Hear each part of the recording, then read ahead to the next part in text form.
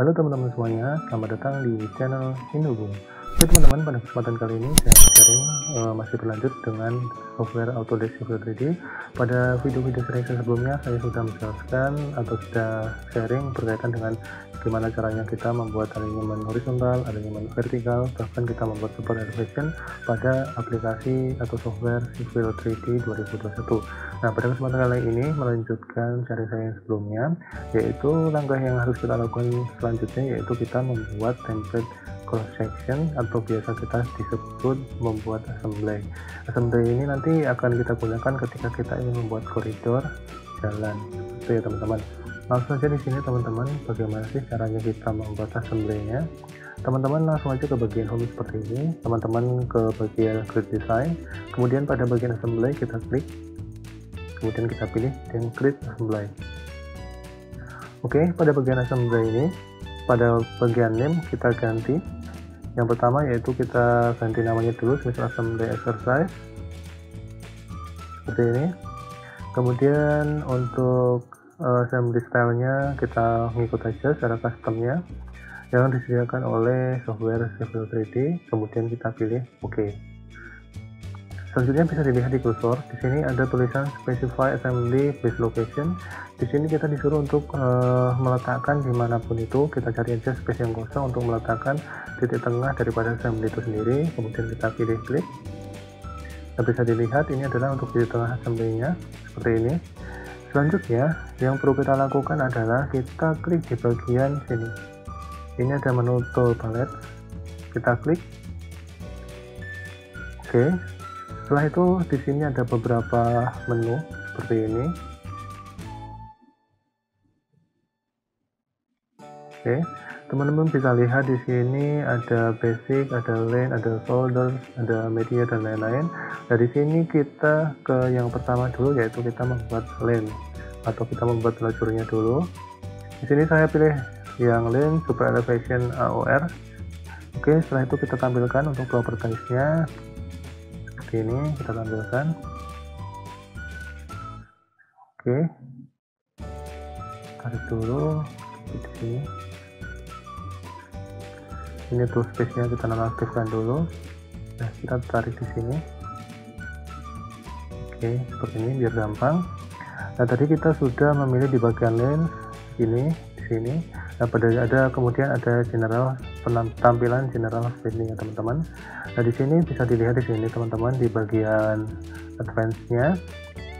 Di sini side-nya kita pilih, misal kita pilih right, berarti kita akan membuat di sebelah kanannya. Misal kita mau memilih left, kita akan membuat di sebelah kirinya. Nah, di sini untuk lebarnya, lebar lane-nya kita sesuaikan dengan kebutuhan teman-teman semuanya. Tadi di tutorial sebelumnya pada generate super elevation, saya membuat untuk lebarnya, lebar lane-nya adalah 4 meter, sehingga di sini saya sesuaikan yaitu 4 meter. Selanjutnya yaitu untuk slope-nya saya menggunakan sama, yaitu minus 2%.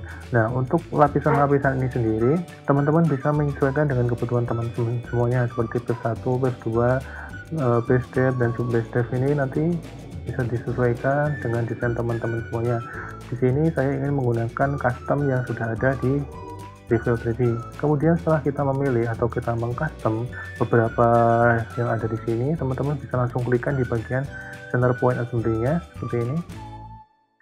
Oke, ini adalah sebelah kanan. Selanjutnya kita lanjut di sebelah kiri. Kita pilih left, kemudian kita klik di bagian assembly-nya. Oke, setelah selesai kita membuat lane-nya, selanjutnya yang kita lakukan adalah kita membuat untuk bahu jalannya atau yang biasa kita sebut di sini istilahnya adalah solder. Nah, langsung aja kita ke menu solder, kemudian di sini kita pilih yang solder extend all. Di sini saya bisa menggunakan ini. Untuk yang lain-lain nanti silahkan teman-teman mencobanya sendiri ya teman-teman semuanya.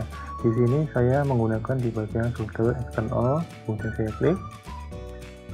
Sama seperti di sini, yaitu di bagian advance parameternya, ini bisa disesuaikan dengan kebutuhan teman-teman semuanya. Dari sini untuk solder width-nya saya sesuaikan, karena pada saat tadi desain super elevation saya menggunakan 1,5, maka di sini saya untuk solder width-nya sama, yaitu menggunakan 1,5. Oke, Kemudian untuk slope-nya saya gunakan sama seperti yang ada di tadi sebelumnya, di video tutorial sebelumnya, yaitu menggunakan -4. Oke teman-teman semuanya, seperti ini. Ini adalah di bagian left, yaitu kita ketikkan di bagian left sini. Oke, selanjutnya kita ganti di bagian right. Di bagian right.